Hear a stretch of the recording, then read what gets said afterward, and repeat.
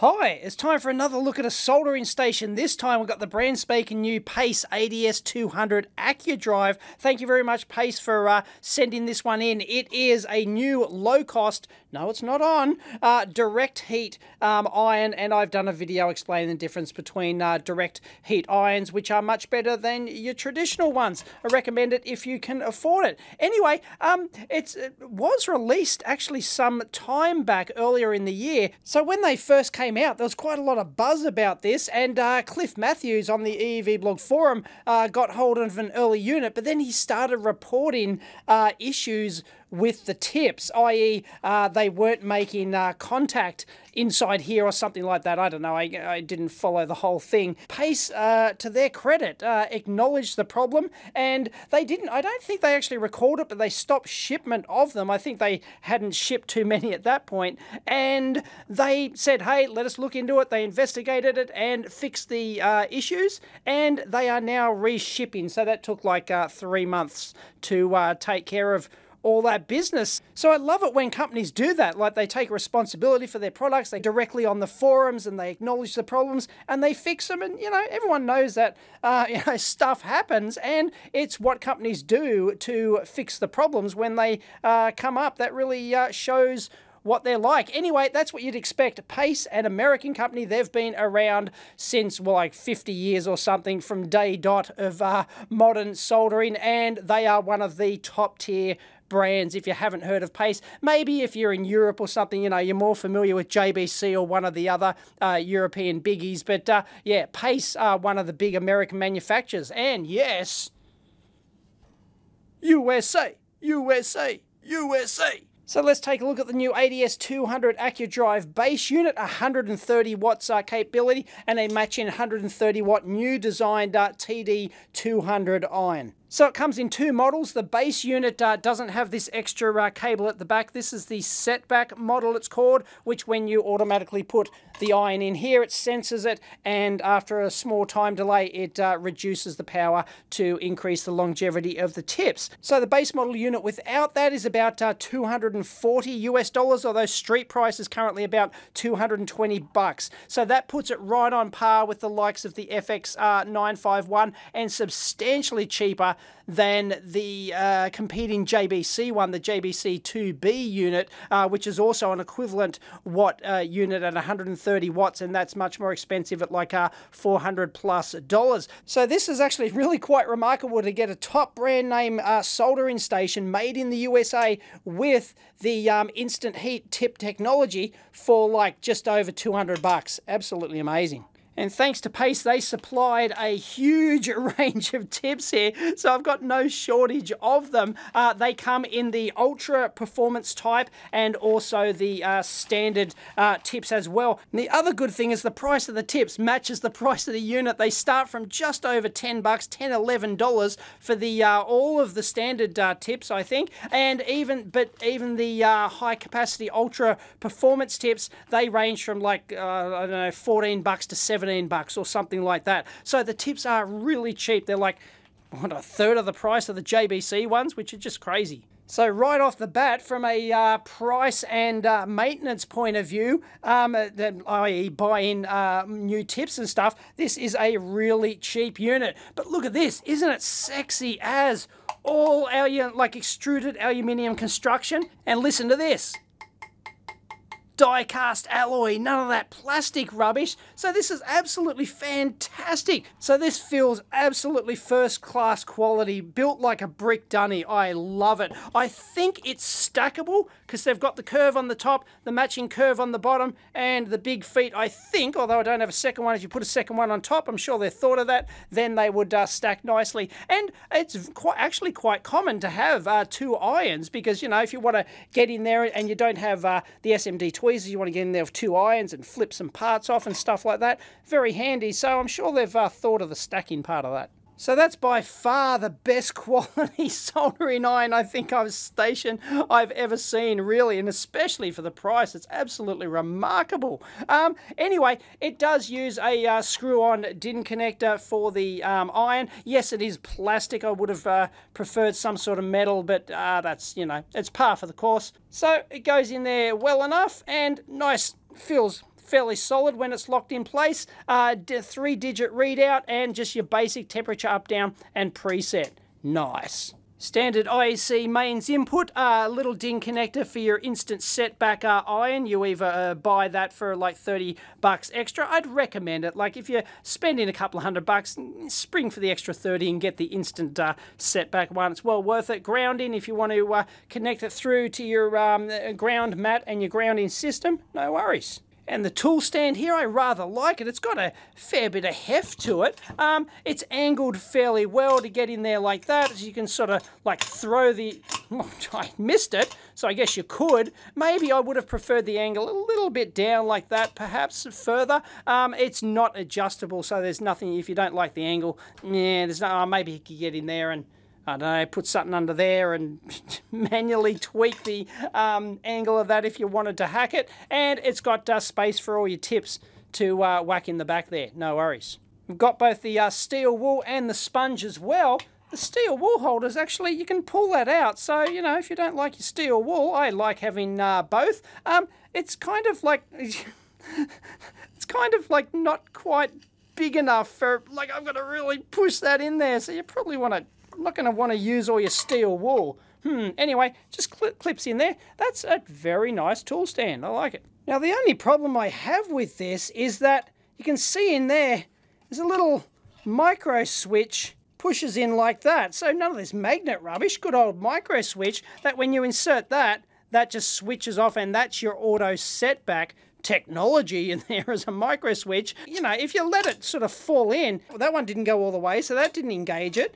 You've got to let it fall all the way in like that. It could fall before that micro switch and not actually set it back. So, yeah, it's a bit how you doing. I think they missed the boat a bit there. And as for the new TD200 iron, I rather like it. It feels kind of, it's like rubbery around blue anodized aluminium there, and it's got a very nice short grip to tip distance. I love that. There's nothing worse than having it long like this and just the angles don't work. You want to be really close to your work. You can get much more accuracy on there. And these are the new tips to go along with it. I believe, you know, they had some issue with the manufacturing tolerance of the contacts in there or something, and they weren't making proper contact. So these are integrated tip cartridges, which means that the temperature sensor is built into this. So every time right at the tip, right near the element, so it can deliver the power much faster, and the control loop is much better for that. And I've done a video on that.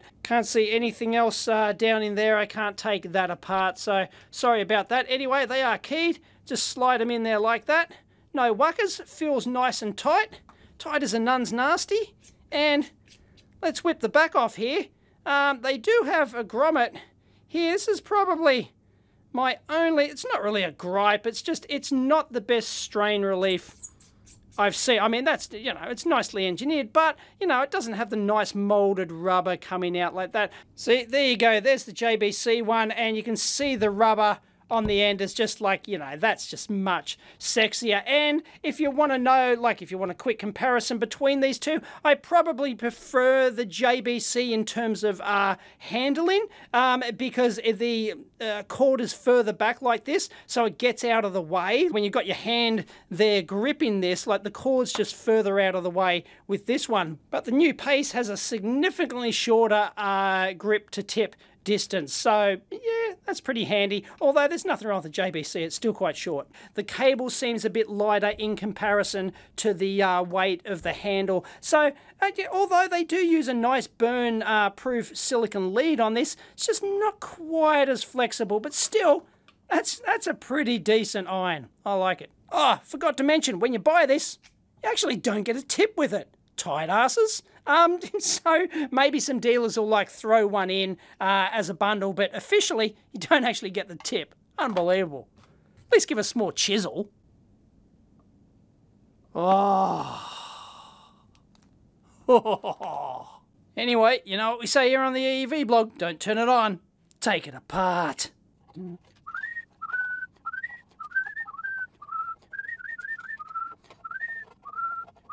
Right, looks like the front panel is just going to fall away. Expect the controller to be, yeah, attached to the front. There you go. We're in like Flynn. Geez, there's not much in there, is there? Hello, TO220 is somebody goofed on the TO220. Check it out. Look at that. Just couldn't fit it in there. Looks like they're bodged in a heatsink as an afterthought and just flapping around in the breeze. Nah, fail. It's right next to the cap. Like, just move your, look at all the room they got. Move your cap over here. It's not rocket science. Looks like we got ourselves a SMD current shunt there. Nice. I'm not sure why they need to know the current going through the thing. That's the LED on the front. That must be a bi-color LED. Not much else. Anyway, is that a... Yeah, that is a regulator. It's a 7805. Anyway, the cap is a Nippon Chemicon. Nice. That's not going to last there long, is it? Old school 89C51. And of course, in a matching old school PLCC socket for the win. Well, that's hilarious. Check it out. They couldn't even be bothered to trim them out of the mold there for the... I'm not sure what the stringy bits in the excess moldy bits on there for the rubber buttons. Hilarious. Anyway, they are nice rubber baby buggy bumpers, so that's great. None of that plastic rubbish. So all that sort of stuff up there is related to the... Is that the drive or temperature sensor? Well, this is interesting. A microchip TC500. This is actually a 17-bit analog to digital converter. Wow, now you know where the name AccuDrive comes from, because one of the selling points of this thing is that A, it doesn't need calibration, and B, it's got, you know, very accurate temperature control. So there you go, they're obviously doing that. They need a 17-bit converter in there. Wow, resolution. The other stuff is just some Jelly Bean logic and LM399 comparator. Just got some OP177 op amps. And another, whoa, it's a flippy flop. And Pace, one of the old school masters in soldering, have left the flux on the board. Aww. I'll tell you what, I really don't like the layout of this. Look, we got 4 presumably MOSFETs there. And what is that? I don't know. But, you know, look, they've got to drop this, right? So that's some sort of active bridge rectifier. Right, so they've got to drop this down to the bottom here. These single vias over to here. Another single, like over to here. Like it drops, does it drop down to another via? I don't get it. And the regulator's right here, right in the path where you need to get the high current traces over to the, you know, the heating element cable over here. Well, that just seems like a crazy layout to me. I don't know what the hell's going on there at all. Don't like it. Well, somebody had fun at the Pace factory in the US. They've probably got someone who's the czar of crimps, have they? They've just gone berserk. Look at that star point there for the ground. They've really gone to town. Anyway, that is very nice. And also for the transformer plate, they've gone to the effort to put like another plate down there. Not just, and all star washers, everything else, all crimped nicely. It's beautifully constructed. No worries. And that transformer just slides out of there. And let me tell you, that looks like the duck's guts. Beautiful. Well, that's really nicely engineered, apart from the PCB, which is kind of weird. I'm not sure what's going on there. Anyway, let's check out the performance of this baby. And just be careful, this is the 230 volt unit. It is not switchable. You have to get the correct transformer for your region. And what's all this Imperial rubbish? Look at this, 164, 132, 364. Give me a break. Bloody hell. 332, it's 1/4. Yeah, they're 13/64. Yeah, 1/64. Yeah, good on ya. But there's one rebel there. Look at that. 2.4 millimeters. The metric rebel at Pace. Alright, first turn on, here we go. I'll take it out of here so it doesn't do the instant setback. Could have some smoke. And switch her on. Whoa, I don't know why it was jumping around there. Yeah, we have smoke. It's probably set to that Fahrenheit. Whoa, what was that? Jumped around and it said high or something there? Anyway, let's do the sponge test. Yeah, drops down. Not by a huge amount. Yeah, not by much. Nice. And by the way, when you put it back into the auto setback iron stand, you've got to wait 15 seconds apparently. Oh, there we go. Flishy flash. Yep, it's flashing to tell you that it's going into auto setback. So we'll let that cool down, see what it cools down to. I think we're in Fahrenheit. Doesn't tell you. That's a problem with a LED display, but I like the simplicity on this. Tell me the bloody temperature, temperature up, down, and some presets. Thank you very much. Okay, it looks like it jumps back to a setback temperature of 180, 175. Still don't know if that's 7 Fahrenheit or Celsius, but anyway, let's see how quickly it heats back up. Dude, big overshoot. I don't... What? No, hang on. Let's try that again. We're only down to 300. It jumps up to 415. Why does it do... why does it do that? I find that rather disconcerting. Don't like that at all. Let's see. Oh, I'm going to have to leave it 15 seconds. Bloody hell. Let's do it again. Just went into setback mode. 390. Yeah. Does it really have that overshoot, or is that just some measurement artifact? I don't know. Anyway, let's measure the temperature. Oh, look at that. 370. It's bang on.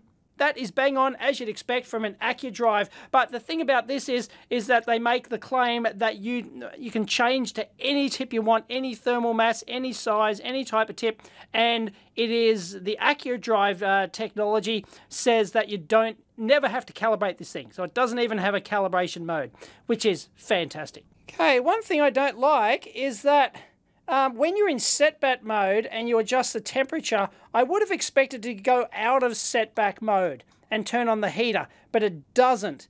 So, a small thing, but I would have expected it to do that. Anyway, 5 degrees Celsius steps. I don't think you can get anything less than that. You hold it in.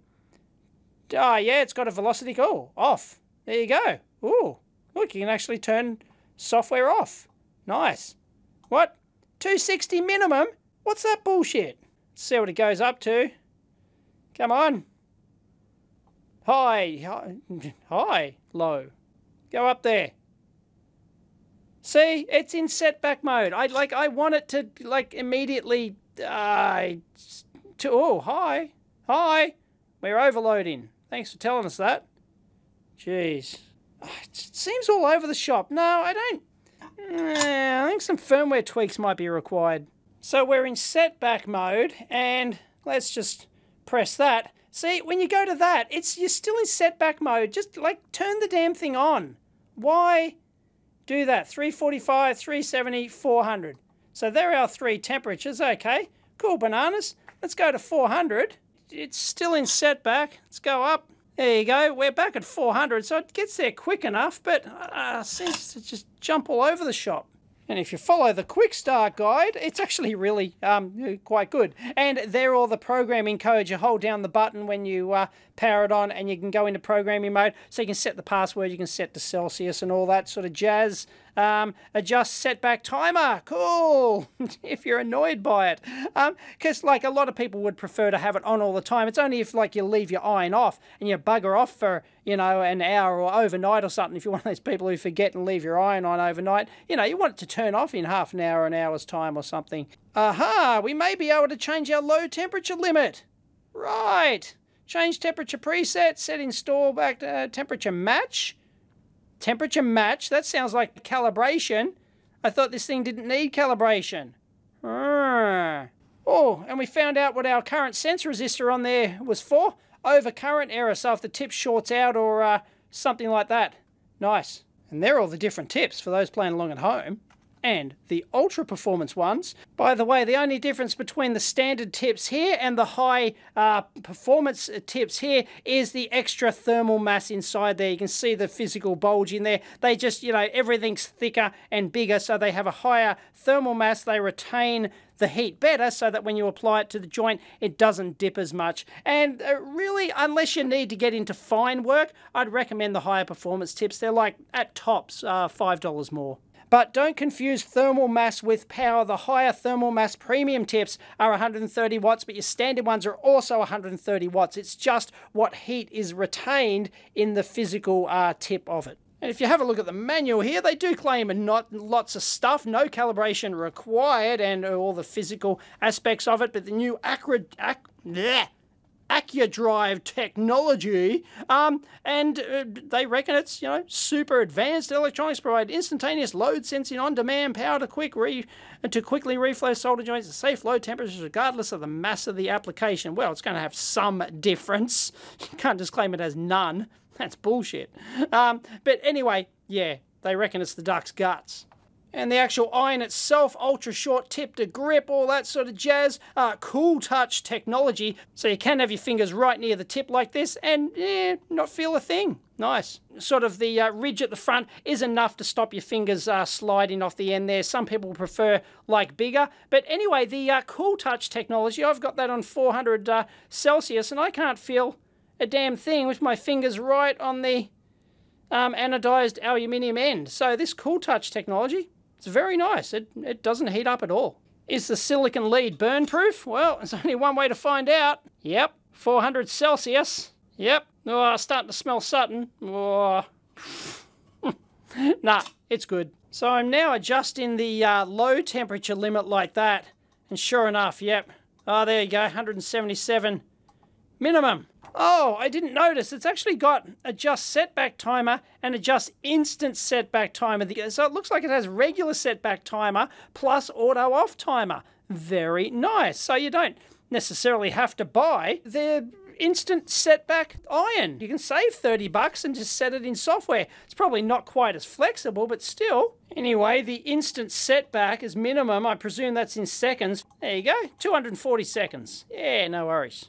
So Pace claim that this thing has unsurpassed thermal performance. I'm going to take that to mean thermal capacity performance. So let's do a thermal capacity test. Let's compare it with the JBC, because all the talk on the forum, as I said, is this thing potentially a JBC killer in terms of thermal performance, thermal capacity. So let's try that. Now, a bit unfair because the JBC is a much more expensive iron, like $400+ class, not quite twice as much, but you know, near enough. So anyway, let's give it a go. Now, the way we're going to do this is to actually turn the temperature down so that we can see the differences. Now, I'm using my standard Loctite 227 degree nominal melting point lead-free solder. So let's give it a whirl. Now, you normally wouldn't solder at such a low temperature on a big ground plane like this, but hey, we're going to see the differences. So let's go for the JBC first. What we'll do is we'll just test the temperature out here on the JBC. There we go, 280, near enough. Here we go. 280 onto a ground plane. As I said, you normally wouldn't solder at this lower temperature, and it flows no problem whatsoever at 280. Let's try the Pace. And by the way, I've got nearly identical tips as I can get them here. In terms of thermal mass, I'm using the Ultra Performance one on the Pace to give it the absolute best chance. So I think they're pretty equivalent tips. Now, to be fair, the JBC does have 130 watt capability compared to 120 for the Pace, but, you know, there's not much in it. And it's bang on. There you go. Yep, it's AccuDrive, all right. It's bang on temperature, no worries. And the good advantage of this one is that it doesn't need any calibration at all. That's their claim. You can change the tips from standard to the ultra performance with the higher thermal mass, regardless of the size or shape or anything else, and it doesn't require calibration. That's their claim anyway. I can try a few different tips and see if that's true, but I have no doubt that they know what they're doing there. So, yeah, that's a big advantage. Okay, 280 degrees C, and the Pace simply cannot do it. I have tried this several times, but it just does not have the thermal performance of the JBC. So that claim of unmatched thermal performance, well, it's probably marketing bullshit, because it's not even close to the JBC. We have to increase the temperature substantially. Let's have a look. Okay, we're up at 300 here, and at 300, it's just getting there. But it's sticky business. We're going to have to go further than that. Let's go 315. And before we get a similar performance to the JBC. Still a little bit sticky there, but I'm going to call that a similar performance. So it needs to go up by a good, what is that, 35 degrees before it gets a similar performance. So yep, I'm going to call a bit of marketing BS there on that unmatched thermal performance. Maybe, granted, unmatched thermal performance for the price. We'd have to compare it with a similar price system, like maybe the Heiko FX 951, for example, which is a similar priced unit, but it certainly is not a JBC killer, so that question is answered. But as I said, probably not a fair comparison because this is getting towards twice the price. And it does have 10 watts more capability, but I'm going to call them pretty much equivalent. Now, the reason for this great difference in thermal capacity performance, the ability to get the heat from the tip onto the joint, is Pace kind of admit this on the EEVblog forum, is that their tips deliberately contain more iron in them, a thicker iron plating in them, and they do that so that they get a longer tip life, whereas JBC apparently have less iron in them, so less thinner iron plating, so you get the better thermal performance for a given power input. But the problem is that the JBCs are a bit known for having a short tip life because of the thin iron plating. Here's one of my old tips. It's the first one that I originally got with it. I've done some pretty horrible things to it, and yeah, I had to get a new one. It's kind of on the way out. It's not great. And given the high price of these, like 2.5, maybe even 3 times the price of the Pace ones last longer and are cheaper, so have a much lower cost of ownership. So that's a huge benefit. Big thumbs up to Pace for the price of these tips. They're very realistic at, 10 to 15 bucks each or whatever. But the trade-off is the thermal performance isn't as good. But like I said, you wouldn't use such a low temperature on something like this. Let's go up to a more standard 270, which Pace claim that, you should basically use for everything. You shouldn't need to go below 270, and I'll talk about that in a minute. And of course, it just, it goes through that like it's nothing. So no problem whatsoever if you're using a higher temperature on these things. But I'm a big proponent of using and I have to be careful how I explain this, using the lowest temperature you can to get the job done, but you, of course, don't sacrifice joint quality to do that. You should, of course, use the right temperature that gives you the best quality joint in the shortest possible time. So it's always a trade-off. Soldering temperature is always a trade-off. Yeah, you can increase the temperature right up, use 400 or whatever, and you just, breeze through anything. That's no problem whatsoever. But then you risk lifting pads, potentially damaging components. This is more important if you're doing rework and stuff like that. The worst thing you want to do is lift pads, and I've lifted pads at under 370 on like crap quality fiberglass boards or whatever. You don't know what you're repairing, and you could easily lift those pads off, especially with the low thermal mass stuff. If you instantly, and tiny little, a SOT 23 or an SO pad or something like that, you whack your 370 or 400 on there, you risk lifting that up. But on the flip side of that, and what Pace actually advertised this as like a full-on production soldering iron that's really super quick in production. And typically, if you're doing production soldering, which is different to rework, you might use a higher temperature in order to get a faster joint, because you take that risk of faster joint. It's all a trade-off because it's production. Time matters. So, temperature's all a big trade-off. So, yeah, this definitely does not match the thermal performance of the JBC, no doubt about it, but that may be completely irrelevant if you solder at higher temperatures. I don't like the fact that the JBC just, doesn't show you the set temperature until you lift the damn thing off. I just think that's really annoying. And the other thing is that you can't set the temperature with it on the stand. Hold the tool to change the temperature. Hold the tool to change the temperature. Bugger off. Like, let me change the bloody temperature. Unbelievable. Heck, even my Heiko FX 888D with the older technology tips, that will actually breeze through this soldering plane at 330 as well. No problems whatsoever. Let's give it a go. Sure it will. Yep, no problems. So does that mean the ADS200 has the same thermal performance as a Hakko FX888? Well, not really. I don't want to imply that. You will actually get a faster thermal recovery and everything else from the direct temperature, and especially the ultra performance tips with the high thermal mass. There's no doubt about that. But it's not nearly as good as the JBC. Just saying. Okay, let's just try a thermal test at 370. I've got the wet sponge here. Just going to whack it on top. And drops down to 3. You can see just showing the recovery here that it doesn't overshoot or anything like that. So, there you go. It drops down to 330. Let's try the JBC. All right, JBC iron. Same thing. Oh, yeah? Look at that. It drops the same. Does that recover quicker? I think it recovers a little bit quicker. And my Hakko, it's actually set to 380. It's not exactly calibrated fantastically. So let's look at the dip on that though.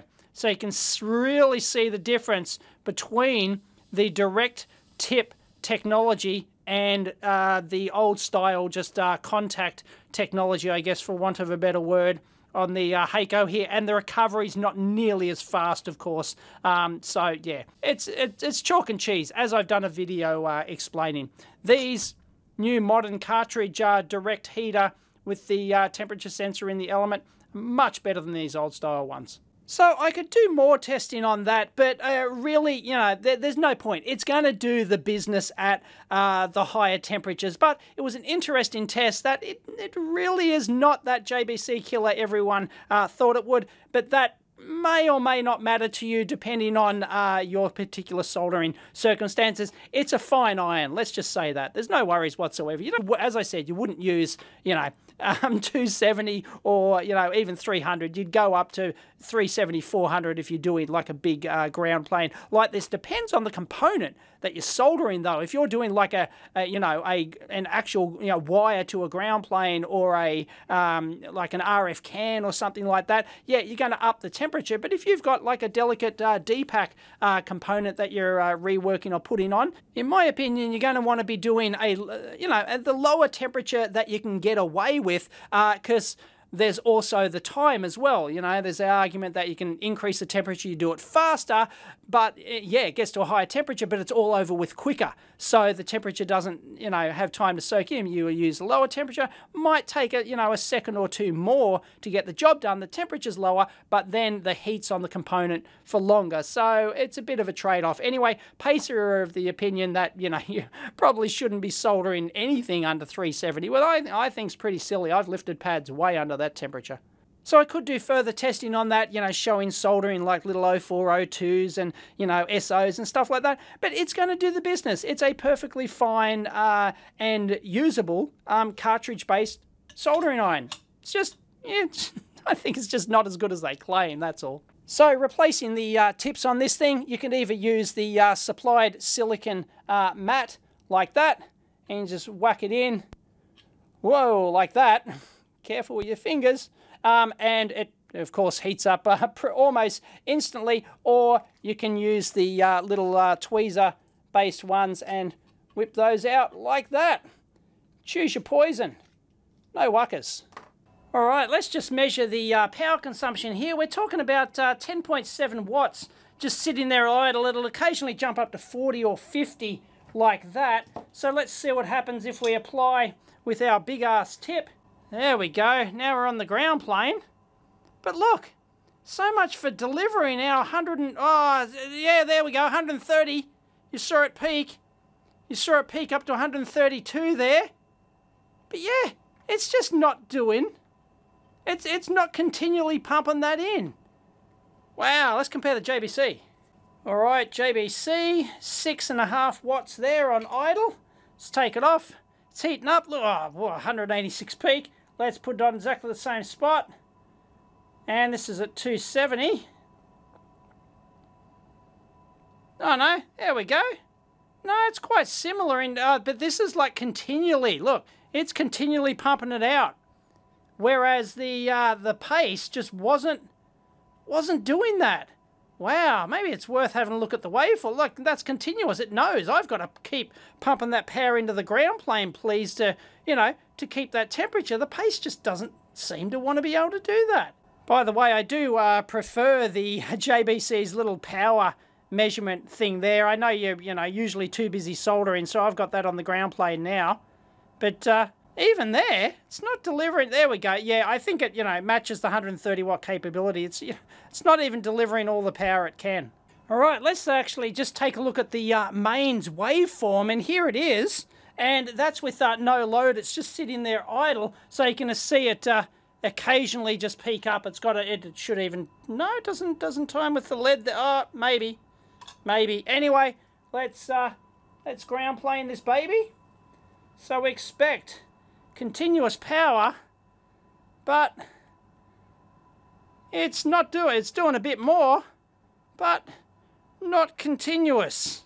I know that is probing the mains input, before the active rectification and all that sort of jazz, but anyway, still tells you something. Okay, we'll do the exact same thing with the JBC. That's it in sleep mode. It's doing naff all there. Let's take it out. Whoa, look at that. Look at that. Okay, so that's just sitting there idle, doing jack. So that's just like we got on the Pace. There we go. It's just a couple of cycles here and there. No wuckers.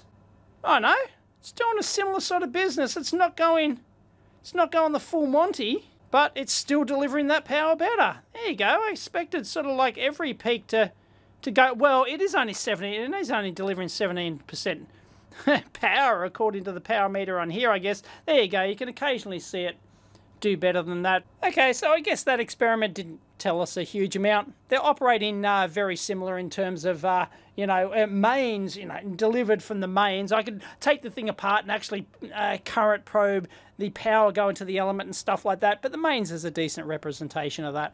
So the things I do like are the, the design and the construction is really like first class, made in the USA, terrific. It really feels like a quality bit of kit, and I like that the tips are really very inexpensive, and there is a decent range of them, so no worries. So, like cost of ownership, having a wide range of tips is much better. I mean, if you buy into the JBC system, for example, the tips are very, very expensive on those. So my conclusion on the Pace ADS200, it is very nice design and build quality, apart from that weird PCB. But anyway, it does have the thermal performance, not as good as they claim. It's definitely not a JBC killer, but it is very nice. I like, the design and the construction. The user interface, I think's, quite usable. It's got the 3 presets. It's just minimal what you need, and it's made in the USA. It's top quality. It's Pace. Usually, Pace gear is very expensive, but they've done awesomely to bring the price point down on this. So to get a made in the USA,